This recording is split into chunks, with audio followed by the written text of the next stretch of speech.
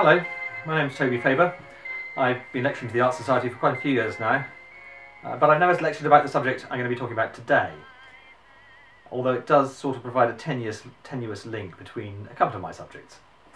But the reason I'm never going to be talking about this subject today on an actual lecture is because the object I'm going to be talking about, this magnificent Mark IX EMG gramophone, is clearly far too large to transport around the country. So as I say, I'm going to just be talking about it a little bit, but before you hear any more from me, you probably should hear a little bit of what it sounds like.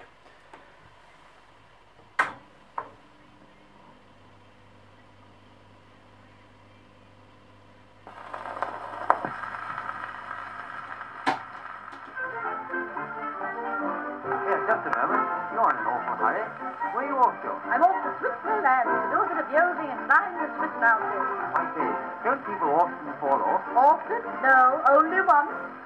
Once a big professor had water on the brain. That's the thing he'll never have again. He went out to Switzerland to see if milk was white.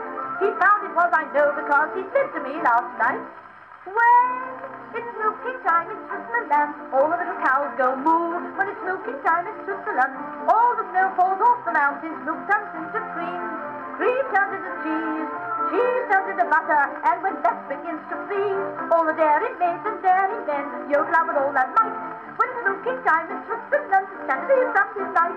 When it's milking time in Switzerland, all the little cows go moo. Oh, I love Switzerland, I do really.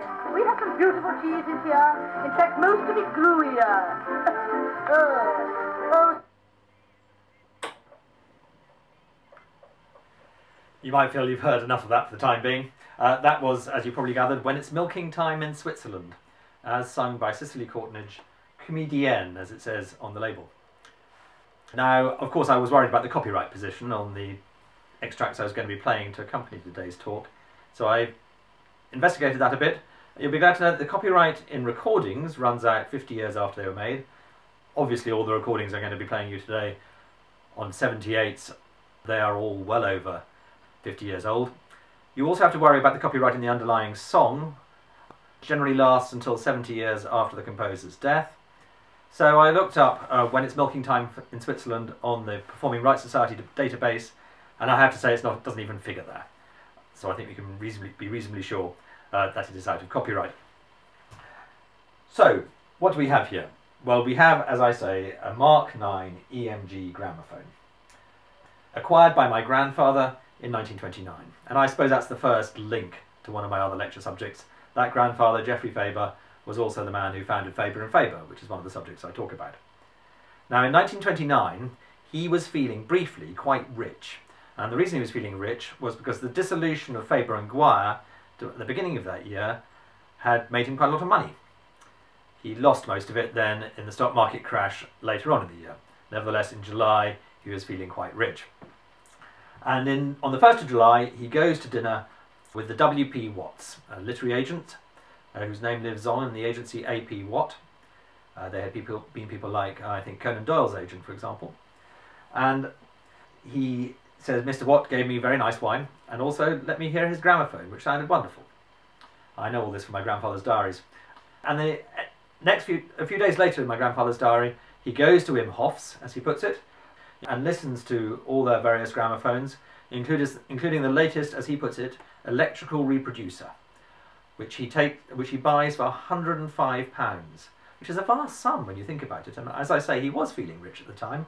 Even so, £105. I mean, just to put that in context, he spent roughly the same on a car around the same time.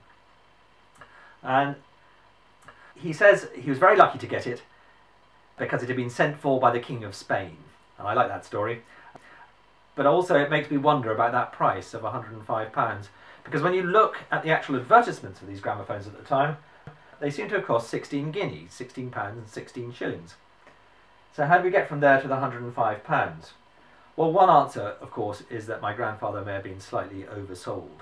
That King of Spain story does sound a little bit like a salesman's story. The other possibility, however, is his reference in that diary to electrical. Because, as you'll see for the advertisement, standard Mark IX would have been a wind-up gramophone, whereas this one has always had its turntable driven by electricity, by an electric motor. And I suppose that might have been responsible for the greater price. So electrical from the point of view of the transmission on the motor, but absolutely not electrical from the point of view of the acoustics, which is based entirely on the magnificent horn that you see here. And I'm just going to explain a little bit how it works by starting, of course, at one end with the needle. So we have the needles of these EMG gramophones, which are different from the needles on standard gramophones in that they are fibre, made in this case of bamboo. Now why? Well, because metal needles on these shellac records, shellac of course quite a soft substance really, metal needles actually ground into the shellac records. So a shellac record played with a metal needle wouldn't last very long. EMG were very insistent therefore that to preserve your records you needed to use fibre needles, made as I say out of bamboo. Now the only problem with that is that therefore means that it's the needle that wears down. And indeed these fibre needles need to be sharpened after every side. And to do that you have your little tool to do that. It's called the Davy cutter, and this one was indeed marketed by EMG. And you insert your needle into the hole in the Davy cutter and just have a little slither sticking out. You can then cut, shave off that little end of the needle to leave yourself once again with a new fresh point on the needle. And this needle sits obviously on the end of the tone arm in the sound box. And as you can hear, as I'm putting the needle back into its little screw mounting there, how even the sound of doing that gets amplified as it comes out of the horn.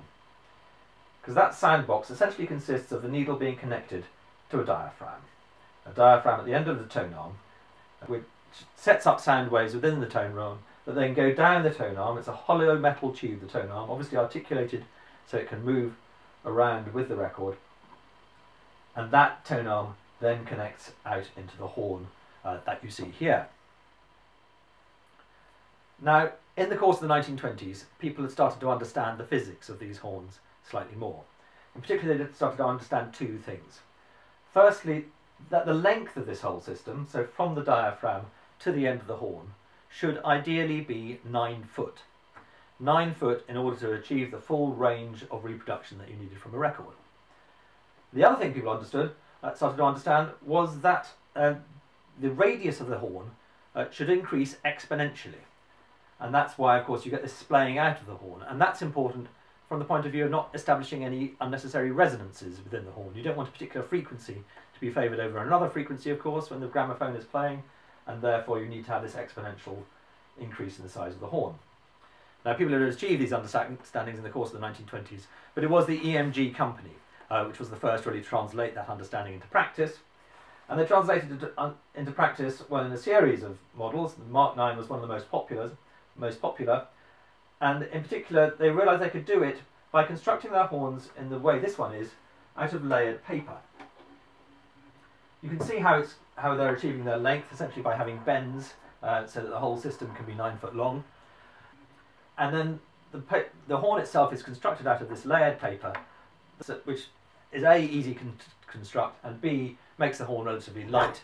You can see how I can lift it off its mounting here. It's got a lovely brass mounting by which it sits on the end of the tube that obviously the tone arm ends in.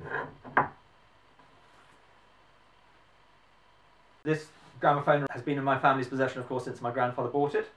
It was inherited from him by my father, who had it sitting in his room in college for years and years and years. My father was a physicist at Cambridge, and this gramophone undoubtedly inspired some of his physics, so much so that in 1984 he wrote a question that appeared in the Part 1B Advanced Physics Tripos, all about the physics of gramophone horns, in particular about that need for the radius to expand exponentially.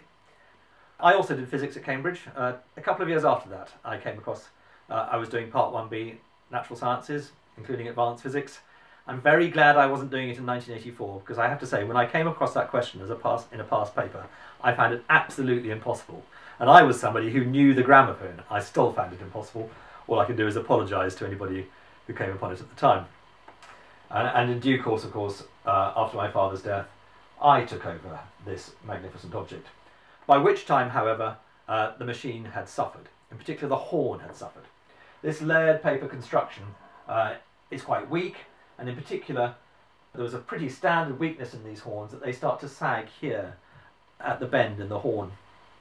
And indeed this horn was sagging dreadfully by the time I took over the machine. I wasn't quite sure what to do about it, but by then the internet was in operation, and of course I managed to find the ideal person on the internet to help me repair this gramophone. He was a man called Frank James, who very sadly died last year, who had made a number of things his life's work, but one of them was understanding EMG gramophones. He'd constructed a special mounting tool that you could put the horn on so you can then repair the layers of paper to reconstruct it in the way you see here.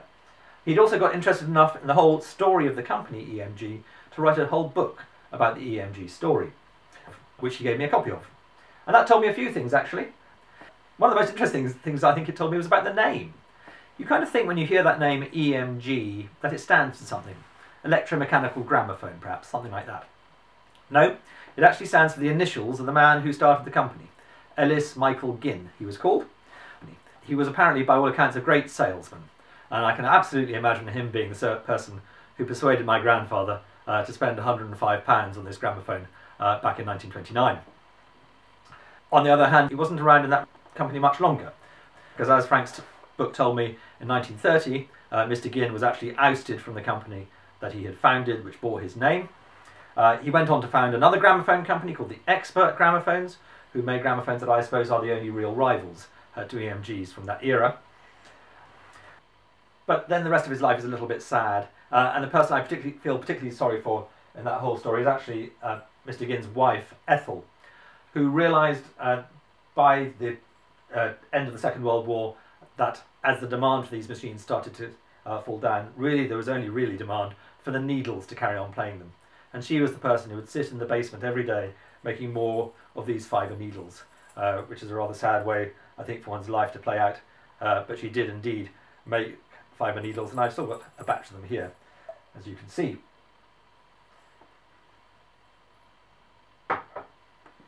So obviously I've got to play a little bit of this now, just to demonstrate really what this machine can do. I mentioned that the earlier forms, that people really started to understand the physics of these horns in the course of the 1920s. Earlier machines were better for playing voice, reproducing the voice, and I suppose instruments that sound like the voice, so most obviously the violin, which I suppose is the link to another of my lecture subjects, the Stradivarius violins. By the time these machines come along, though, they really should be able to reproduce the entire orchestra. And that's obviously what I want to be able to demonstrate for you now. So I'm going to play out just one side of Schubert's Unfinished Symphony, which I have ready to put on the machine here. They're still sought after, EMG gramophones, because of course there are recordings around today that are best played still on these EMGs. And so what I'm going to play you a little bit is just one side, and there are 6 altogether, of Schubert's Unfinished Symphony. Symphony number 8, the Unfinished in B minor, as played by the London Philharmonic Orchestra, conducted by Sir Thomas Beecham. So I hope you enjoy it. I'm not going to be speaking any more after I put it on. I'm going to let it play out to the end of the side. All I'll do now is I'll apologise if you feel the sound doesn't quite sound so good at the end of the side as it does at the beginning of the side. That, of course, is because the needle wears down in the course of the side. So really, perhaps I should be stopping it halfway through to resharpen it. I'll also give a little demonstration of how you vary the volume on these machines. You vary the volume, of course, simply by changing where the horn faces.